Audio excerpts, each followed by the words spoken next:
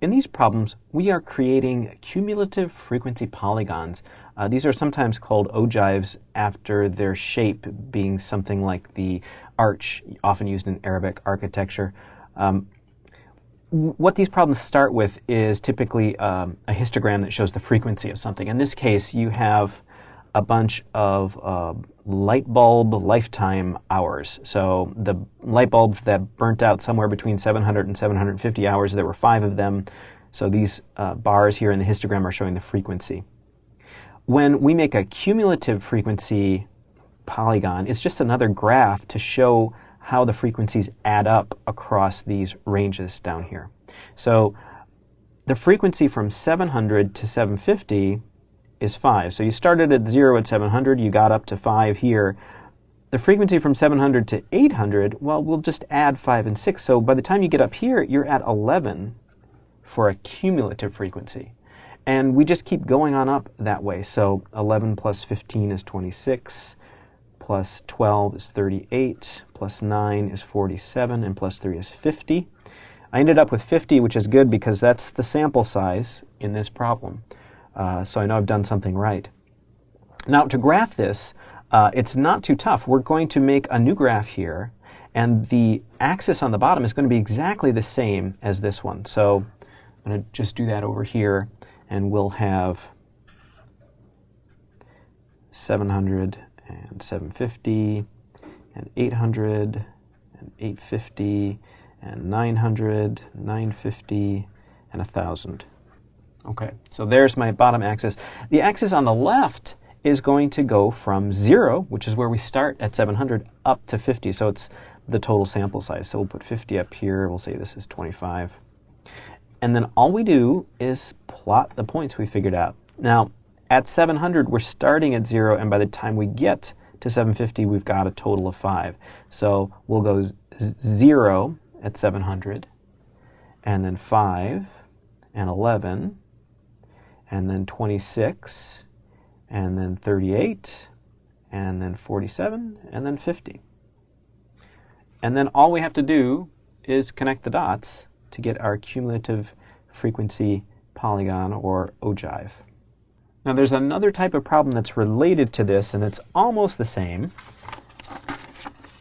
Take a look at this one. You can read all that if you'd like. I'll just summarize it for you. What we have here is another histogram, and what this shows is the survival rate of people with a certain type of cancer who had taken a certain medication. So those who survived from 0 to 10 months, there were 7 of them, 10 to 20 months, 8 of them, etc. And what we're being asked to do here is to come up with a cumulative relative frequency polygon. So it's almost the same as a cumulative frequency polygon, but the frequencies are relative. What that means is they're relative to the whole sample size. So there are 25 patients in this sample, and to find out the relative frequency, the frequency on this first range is 7. To find out the relative frequency, you're just going to divide by the sample size.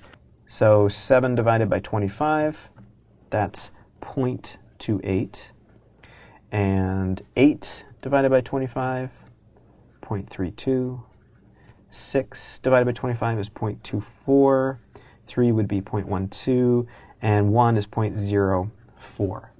So those are our relative frequencies. Now to do cumulative relative frequency, just like we did with the first one, we're going to add these up as we go along. So we start at 0. By the time we get to 10, we're at 0.28. By the time we get to 20, we're 0.28 plus 0.32, which would be 0.6. And then add another 0.24, we're at 0.84. Add another 0.12, we're at 0.96. And then add 0.04, we get to 1. When you do a cumulative relative frequency, you should end on 1. If you don't, you've made a mistake somewhere along the way. Now, when we draw our graph, our ogive, our left-hand axis is going to go from 0 to 1 because we're dealing with relative frequencies. And then our bottom axis is going to be just the same as the original histogram. So 0, 10, 20, 30, 40, and 50. And then we'll just plot these points. So 0, 0, and then by 10 we're at 0.28. And by 20, we're at 0.6. And by 30, 0.84. And 40, 0.96.